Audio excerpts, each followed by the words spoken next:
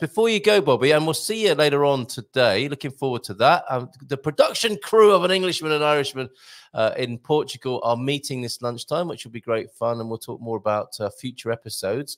What do you make then of the new politics, the new parliament, the new prime minister? Any impact for you? And how is confidence in Portugal in terms of investors coming in? Has it changed anything? It has. Let's say there's optimism with regards to what's coming rather than what was happening. Yeah. Stability is the main thing. I don't know how stable it's going to be, etc. and so on. So like there's a lot still remains to be seen. But there is investors definitely looking at Portugal, mainly because of the opportunity with the housing side of it, because there's such a lack of housing. So from an investor point of view, there's still opportunity from an investment point of view, but I think that this government should be able to latch on to the appetite and the demand and be able to put in hopefully some kind of tax incentives or credits or some kinds of incentives, and probably reduce the VAT or whatever it might be to make housing affordable in the areas that's required, and basically incentivize, similar to the golden visa, for people to invest into public housing and incentivize the developers and speed up the planning processes, which they've sort of said they've done, but to be honest with you, when you read between the lines, it's still a little bit unclear, let's say. So there's a couple of issues still to line out, but I'm optimistic. Oh, that's good. That's good. Yeah, because the talk of another election seems to have quietened down. They've been sworn in, and they seem to have some sort of workable formula that they've come to. So yeah, the talk of another election seems to have diffused and disappeared. And we'll see. Are any of the parties talking in the way that you've just talked there with those sorts of strategies, or is it too early? Do they need to get their feet? There was. I had read a couple of reports that it was already been talked about. I think it could have been part of manifestos, etc. That they were looking at to reopen the golden visa, but they were very open to, as in for reasons of trying to help in areas that they needed help, which for me was always what made sense. But not to do it in a way that focuses investors to have to do this to get that. That doesn't work. It has to make sense at the end of the day for the investor, or it doesn't make sense at all to anybody, but it also has to make sense for the government program as well. So hopefully they get the balance right and not make a mess of it like the last crowd, because they made a mess of it by trying to turn it into a 280, a 350. You can't do that here, you have to do it there. And then basically guys who came into the market cheaply started creating product for that rather than creating. So a house that was 100,000, 140,000 in Evora or whatever it was outside outside Lisbon, all of a sudden became 280,000 because that was ridiculous, wasn't it? But you knew that was going to happen, right? Anyone who thought about it could see that was going to happen. I stopped doing it straight away. The minute it changed from you can invest into whatever you want to invest in. And that's why I'm doing my D2. My D2 basically allows people not even to do property. They can do a company to do absolutely anything they want.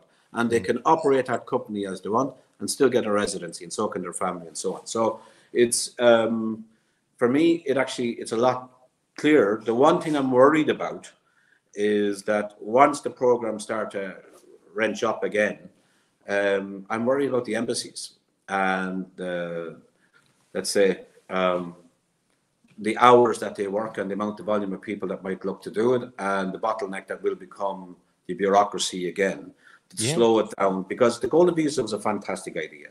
The problem was they didn't implement the processes properly. They weren't ready for it, and then it became a political thing, and then you had an investigation which found out nothing happened, but it stalled for 2 years. Right now, people in the golden visa program are waiting. I have people 3 years waiting for the application to be processed, which is a joke. And you can't do it. Yeah, I remember we had a conversation about this, and when I wrote my article about Shager, excuse me, I was saying that's not the biggest problem for foreigners. The biggest problem for foreigners is their administration, not the political temperature around them. And I don't think any politician is going to be shaking that tree, are they? What political capital is there in a politician saying we've got to get this sorted out? None of them are going to be saying that, are they? Well, this is where it takes bravery, and it takes somebody that, and is there? I don't know. It takes someone who's going to be brave to and there will be falling under sword, because it won't be popular within circles, etc. as well. But it's for the good of the country, and it's the good of what is required. Like if they keep just humming along to the same tune, nothing's going to change. So. Well, actually, it's going to get worse. If there's no intervention into the processes, with the volume of people, all of those processes are just going to get more choked up, aren't they? And more delayed, because Portugal is still popular and more people want to come. But if they don't improve the services at the consulates, the embassies, and at IMA, that's going to be the biggest problem for foreigners, actually getting here and then having their processes dealt with in an efficient manner. So that's where the worry is. They can create this fantastic problem, but we already have a history of incompetence as a process within the system. So they need whatever programs to put together, and hopefully for the right reasons and in the right way, structure-wise, but also have the backup. Because it's not as if they don't have enough civil servants, to be honest with you. It's just making them actually do what they need to do, to train them up, and to... It's ridiculous when you have a family that goes to IMA or CEF, and there's nobody else there, and they'll take one person. The whole family's after traveling from whatever country, and no, you'll have to come back another time to do your kids or whatever it is. That to me is ridiculous, you know? There's somebody there, and first of all, speaks perfect good English, but doesn't want to speak to you in English as well, which is fine. They can get a Portuguese translator. I just think there's an unhelpful part that needs to gain a little bit more, what's the word, user-friendly when it comes to dealing with foreigners. Not everybody. It doesn't serve any that sort of inefficiency and inconvenience doesn't serve anybody, does it? And if the beef of, I guess, of the offices is like, you know, we need people to know that this is an important process, and we're gonna flex our muscles. That could be done in a different way, couldn't it? If there's more that's required to make it more of a significant process, then maybe have some language and culture modules to show what a great country and culture this is to come to, rather than flexing administrative muscles like that and inconveniencing people. I don't think that helps. No, 100%. But the first thing that you learn when you join the company and you're the one answering the phone, you're the first person that is going to interact with a customer or a client or whatever it might be.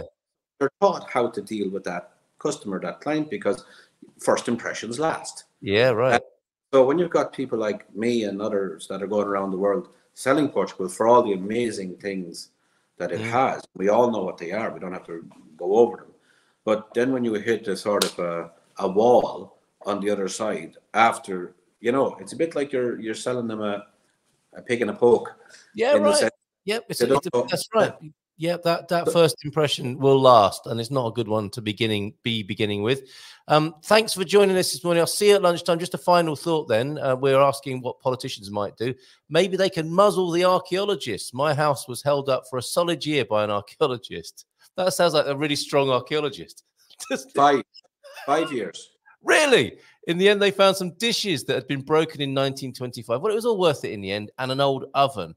5 years. I was going to ask you on that note, how's things going at Herdad de Mayo? No archaeological hold-up there, I hope. It's absolutely what? Oh, good. 70 villas out of the ground by, I'd say, the next 3 months. All of them, all the construction with regards to the concrete and steel is well underway. It'll be finished, I'd say, 3-4 months.